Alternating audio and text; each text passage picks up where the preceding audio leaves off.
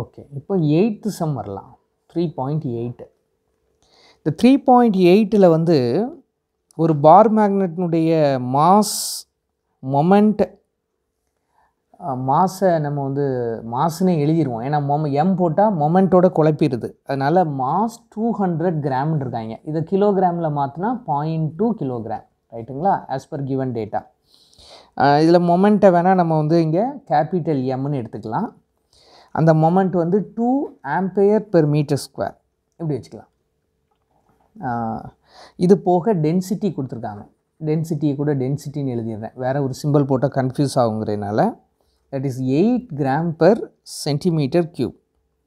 அப்போ இதை நம்ம மாற்றணும் அப்படின்னா கிலோகிராம் பெர் மீட்டர் க்யூப்க்கு போட்டோம் அப்படின்னா கிராம் கிலோகிராமாக மாறும்போது -3, சென்டிமீட்டரை மீட்டருக்கு மாற்றினா 10⁻², பவர் போடும்போது அப்போ அது இது வந்து 10⁻², -6 ஆகிருக்கும்.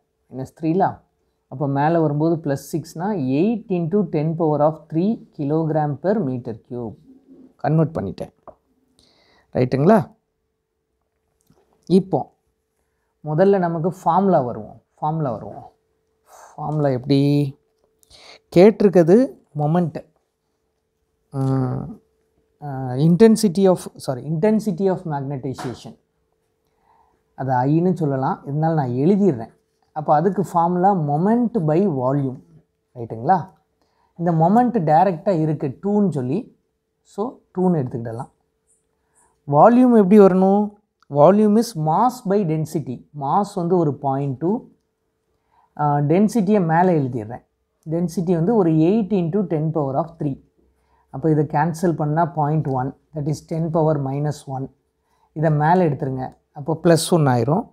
மொத்தத்தில் 8 × 10⁻⁴ வரும். ரைட்டுங்களா? இதனுடைய யூனிட் வந்து ampere per metre. Intensity of மேக்னடைசேஷனுக்கு some முடிச்சிட்டேன். ஓகே, எக்ஸாம்பிள் 3.9 பாருங்கள். ஒரு ரிலேஷன் அவங்களே கொடுத்துட்டாங்க. B vector is equal to μ0 H + M. இது permeability of free space, magnetising field, இது இன்டென்சிட்டி ஆஃப் மேக்னெட்டிக் மொமெண்ட். ரைட்டுங்களா? இதெல்லாம் ரிலேட் பண்ணுற இந்த ரிலேஷனை வச்சுக்கிட்டு நம்ம ப்ரூவ் பண்ணணும். என்ன ப்ரூவ் பண்ணணும்? சக்செப்டபிலிட்டி will be equal to relative permeability -1. இந்த ரிலேஷனை கொண்டு வரணும். It's an important problem two. ரைட்டுங்களா? இந்த ரிலேஷனை டெரைவ் பண்ணணும் இதை வச்சு. அப்போ முதல்ல என்ன பண்ணுவோம்? இந்த ஃபார்முலாவை எழுதிப்போம். B vector is equal to μ0 H + M. ரைட்டுங்களா? இப்போ இதில் அடுத்த கட்டம் பிக்கு நமக்கு ஃபார்முலா இருக்குது μHன்னு சொல்லி. அப்போ இந்த B வெக்டாருக்கு பதிலாக μH போட்டுடலாம். இப்போ μ0 H + M இப்படி வந்துடுமா? இப்போ இதை உள்ளே மல்டிப்ளை பண்ணி 2 டேர்மாக எடுத்துக்கிட்டோன்னா ஃபைன். இப்போ இதுக்கு அடுத்த ஸ்டெப் நீங்கள் என்ன செய்யணும் அப்படின்னா, இந்த M இருக்குது பார்த்தீங்களா, அந்த Mல நீங்கள் ஒரு சப்ஸ்டியூஷன் போடணும். That is சக்செப்டபிலிட்டி into H. அவ்வளோதான். இப்போ இதில் H வெக்டார் வெளியில் எடுத்துருங்க. 1 + சக்செப்டபிலிட்டின்னு வந்துடும். ரைட்டுங்களா? இந்த பக்கத்தில் அப்போ μH, இந்த ஹச்சையும் கேன்சல் பண்ணிடலாம். இப்போ இதை μ/μ0ன்னு மாற்றிட்டிங்கன்னா 1 + சக்செப்டபிலிட்டி. μ/μ0 is nothing but μr, relative permeability. இப்போ நீங்கள் எதிர்பார்க்குற ரிலேஷன் வந்துடுச்சு. அப்போ from this சக்செப்டபிலிட்டி will be equal to μr - 1. ஒரே ஒரு ஸ்டெப்பு தான். இந்த எம்முக்கு பதிலாக லிசன் இயர், ஒரே ஒரு ஸ்டெப் தான். இந்த எம்முக்கு பதிலாக சக்செப்டபிலிட்டி இன்டூ ஹெச்ன்னு போட்டால் போதும், அழகாக வரும். சரிங்களா? Thank you very much. So example 3.10 பாருங்கள். இது ஒரு famous formula, சக்செப்டபிலிட்டிக்கான formula. That is M/H. இதுதான் ஃபார்முலா. இப்போ இதில் 2 கேஸ்க்கு கம்பேர் பண்ணணும். ரைட்டுங்களா? ஒரு கேஸில் வந்து அந்த மொமெண்ட் 500ன்னு கொடுத்துருக்காங்க, H வந்து 1000. அப்போ இதை வச்சு பார்த்திங்கன்னா 1/2 0.5ன்னு வந்துடுது. சக்செப்டபிலிட்டிக்கு யூனிட் கிடையாது, ஸோ விட்டுருங்க. ரெண்டாவது கேஸ்க்கு இதே மாதிரி போனீங்க அப்படின்னா, ரெண்டாவது கேஸ்க்கு 2000 கொடுத்துருக்காங்க M வேல்யூ. அப்போ /1000னா தட் இஸ் 2. எந்த வேல்யூக்கு வந்து சக்செப்டபிலிட்டி அதிகம்னு கேட்டிருக்காங்க? இது எக்ஸு, இது ஒய். அப்போ ஒய்க்கு தான் அதிகம். இதுதான் நம்மளுடைய கன்க்ளூஷன். அப்போ அது ஈஸியாக மேக்னடைஸ்ட் ஆகும். இந்த ஒய்க்கு தான் வேல்யூ அதிகம்.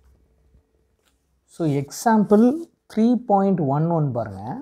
ஒரு கிராஃப் மூலமாக அவங்க சொல்ல வரதை நமக்கு வந்து என்ன டைப் ஆஃப் மெட்டீரியலுங்கிறத கண்டுபிடிக்க சொல்லி சொல்கிறாங்க. ஸோ அந்த கிராஃபில் அவங்க என்ன எடுத்துக்கிட்டாங்கன்னா ஒய் ஆக்சிஸில் எம்மும் எக்ஸ் ஆக்சிஸில் ஹச்சும் எடுத்துக்கிறாங்க. ரைட்டுங்களா? அப்போ இதை வச்சு நம்ம வந்து இந்த கிராஃபில் slope கண்டுபிடிக்கிறோம்னா that gives you the சக்செப்டபிலிட்டி, that is Y by X. அப்போ இங்கே எம் பை ஹச். ரைட்டுங்களா? இதில் பாருங்கள், இது எக்ஸுக்கு, அப்புறம் அதே மாதிரி இது ஒய்க்கு. அப்போது இதில் ஸ்லோப்புங்கிறது இந்த டேன் தீட்டா வச்சு சொல்லலாம். இது அப்போது இது ஒய்க்கான ஆங்கிள், இது எக்ஸுக்கான ஆங்கிள். ஆங்கிள் எதுக்கு அதிகமோ அதுக்கு ஸ்லோப் அதிகமாக இருக்கும். அப்போ எக்ஸுக்கு தான் ஸ்லோப் வேல்யூ அதிகம், which means susceptibility of x is more when you compare with susceptibility of y. அப்போ எக்ஸு ஒய்யை வச்சு நம்ம பார்க்கும்போது தெளிவாக சொல்லிடலாம், இது ஃபெரோ, இது வந்து அடுத்த டைப், தட் இஸ் பேரா. இந்த ரெண்டையும் கண்டுபிடிச்சிட்டோம். மூணாவது இது அப்படியே நேர் எதிர்மாறாக இருக்கும்போதே அது காந்தமாக ஆகாத பொருள்னு நம்ம ஈஸியாக சொல்லிடலாம். அதனுடைய சக்செப்டிவிட்டி வேல்யூ நெகட்டிவ் ஆகும். அப்போ செட்டை பொறுத்தவரையில் அது தலைகீழாக வர்றதுனால இதனுடைய ஸ்லோப் வந்து நெகட்டிவாக இருக்கும். நெகட்டிவாக இருக்கக்கூடியது அப்போ என்ன? கண்டிப்பாக அது டயாமேக்னெட்டிக் தான், அது காந்தமாக மாறாது. ஸோ மூணையும் நம்ம என்ன செஞ்சிட்டோம்? இந்த ஸ்லோப்பை வச்சு கண்டுபிடிச்சிட்டோம். எக்ஸ் ஃபெரோ, ஒய் பேரா, செட் வந்து டயாமேக்னெட்டிக். Thank you very much.